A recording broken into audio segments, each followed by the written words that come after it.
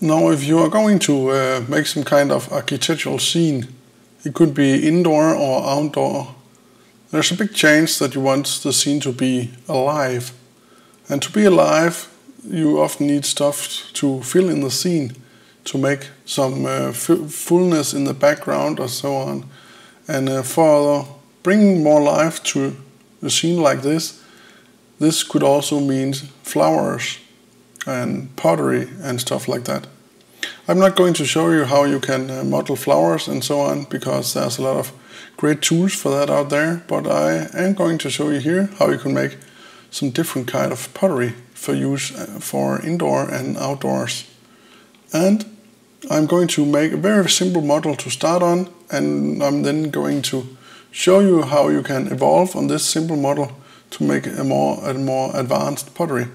So using a base model to make several different types of pottery. So to start with, here I'm going to zoom in so I get some decent measurements. I'm going to zoom to a grid size of 1 centimeter down here, and I'm going to make a very simple disc here in the top view, and I'm going to center it, of course, and I'm going to set this for 8 sides because I'm going to do all this with subpatching. So I will then drag this up a bit here. We can rise it from the ground and press space. I'm then going to polygon modes. I'm then going to use bevel, B for bevel, and I'm going to drag in like this, and I'm going to right click to make a new bevel, and I'm going to shape down here, right click to make a new bevel, and shape down here, right click again to go in here. I'm then going to press space and deselect this, and I'm going to select the top polygon here, B for bevel. I'm going to make an edge here, right click again to make a new bevel, right click again,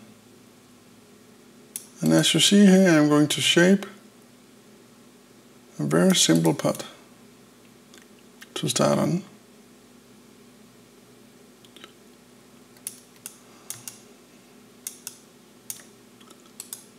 Right click again, and I'm going to right click again to make this centering here. I'm then going to, while this is selected, hold down the shift key and select the bottom one. I'm going to construct and to bridge. This is going to form a nice hole down here, and I can then deselect, and we now have a very simple pot here. I know this is very simple and it have some very sharp edges, but again, this is the base model.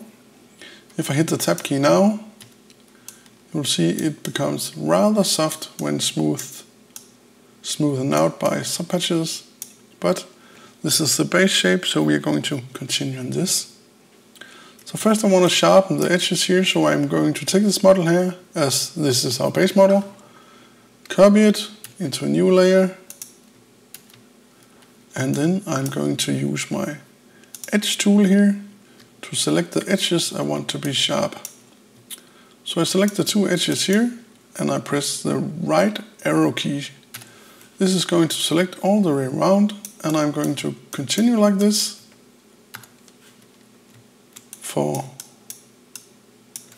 where I want to have the sharp edges both on the outside and on the inside. So I select the 2 lines, edges next to each other, and right arrow key like this. And I also want to select the bottom one here, like this, and finally this one. Now I have selected some edges, but not all, as you see. I will then go into multiply and I will zoom in here a bit and run the chamfer tool here to give this a little bit of an edge. Just a little bit. I'm then going to press space to deselect the tool, and I'm going to click down here to deselect all, A to fit view, and now when I press the tab key, we have a pot that looks a lot better. But we can again copy this pot to next. I'm going to select polygons first, copy, paste, and we can now continue on this one. Of course, now you could take this pot here and you can make it lower if you needed that. That would be a very simple modification. We can try this, and I will then take the top here and also make this a bit lower. Then already we have another pot. I could then copy this into the next layer here. I'll deselect my tab tool here, Subpatch, and I will knife across here a few times. So Shift K for the knife tool, and I will hold down Control key to make a straight line, and I will just cut here and here, and I will then lasso these, go to modify, stretch, and I will expand this center here, and I will stretch down here like this. Space to deselect the tool, deselect the polygons, and we now got a new pot. I could then again have shaped this differently, copy this to a new layer, select again, and I could have stretched this in like this, and I could have selected the bottom, and I could have stretched it in even more and make this a little bit thinner, and I would have a new shape. Again, one of all the other basics in the FlowerPots could be taking this one here, copying this again up here. I'm then going to disable subpatching, and I'm going to knife this several times like this in an even pattern like this. I'm then going to do it again right on top of this like this.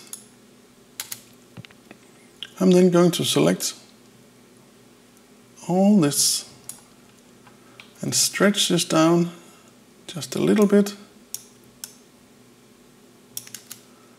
I'm going to deselect this,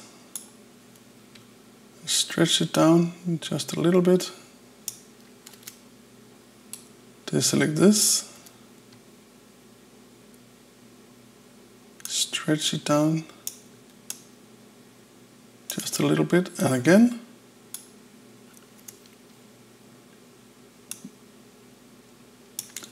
like this. And if I hit the tab key now,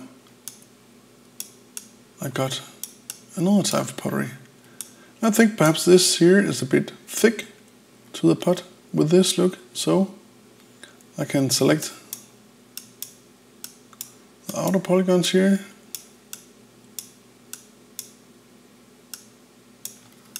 like this, and I could shrink them in a bit,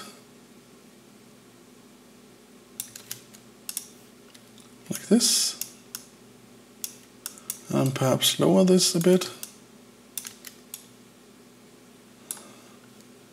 like this, and I got a nice new pottery. And again, like I did on the first model, if I'd like these to be more sharp, I could always go in here and select the edges I'll just do it on the outside now. Right arrow key,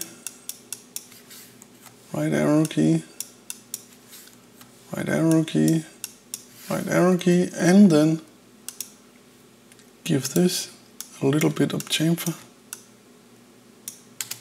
Because the closer the distance is between the points, the sharper the edges you're going to get. So, as you see now, we get some very sharp edges. So, within a few minutes we have made a base model.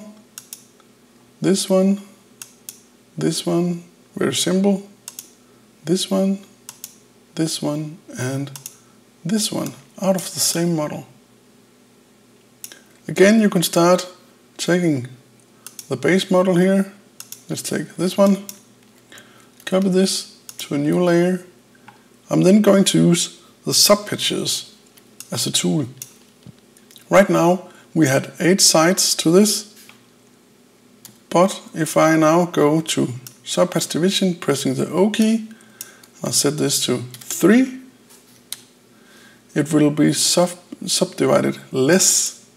And if I then freeze the object using Ctrl D, I get a lot of polygons and a little rough model. But I can use this because I can now go to edge mode and I can select my edges here, and I'll select every other edge here all the way around.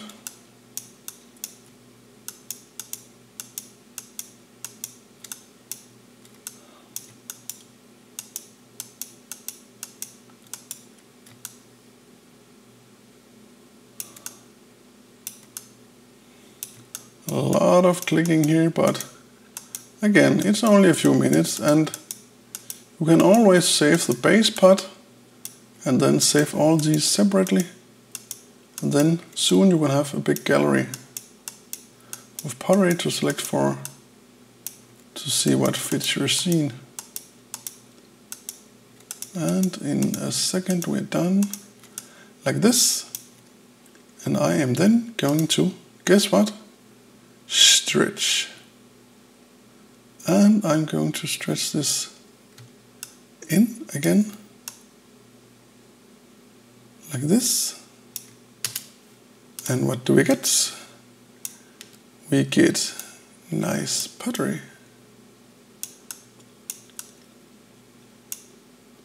And if you see this, you can start to advance this again. Go into polygon mode, copy, paste, and I could select all this, and I could choose to twist this.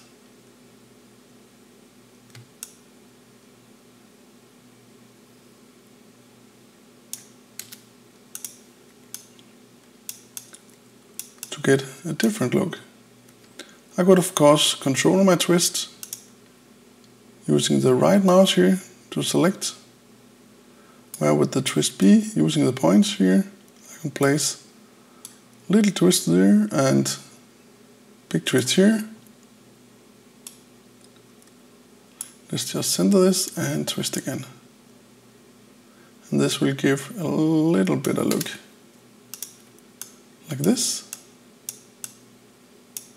So you can keep advancing like this from your base object and make more and more details. And of course, this technique could be used for several other objects. Good luck!